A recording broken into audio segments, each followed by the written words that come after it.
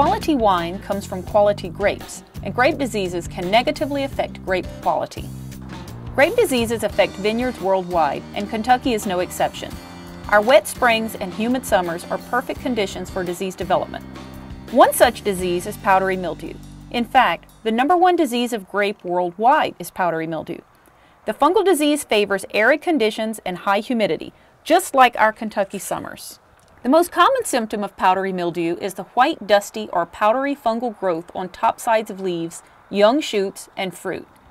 When leaves are infected, plants cannot photosynthesize enough to elevate sugar content in fruit, and low sugar content greatly affects grape flavor.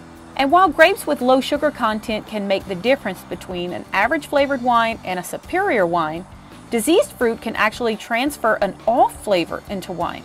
In fact, some winemakers reject bunches with as little as 3% infection from powdery mildew. In addition to wine flavor, powdery mildew can have other negative impacts. For example, infected fruit are more susceptible to other diseases, and diseased vines are more susceptible to winter injury and stunting. Ultimately, that means fewer grapes next year. By understanding a bit about the pathogen, it makes it easier to understand how to actually manage this disease. So in spring, when temperatures reach about 50 degrees Fahrenheit, fungal spores begin to infect grape plants. And here in Kentucky, that 50-degree mark occurs quite early in the season, which is why fungicide application should begin before plants begin to bloom. After this initial early spring infection stage, the fungus produces a second type of spores that we call the repeating stage. This infection period will continue as long as temperatures are moderate, meaning that if we think the temperature is comfortable, so does the fungus. Therefore, protectant fungicides are required all season in order to protect both leaves and berries from the powdery mildew fungus. Late in the growing season, just as harvest approaches, the fungus produces an overwintering structure that allows it to tolerate cold temperatures.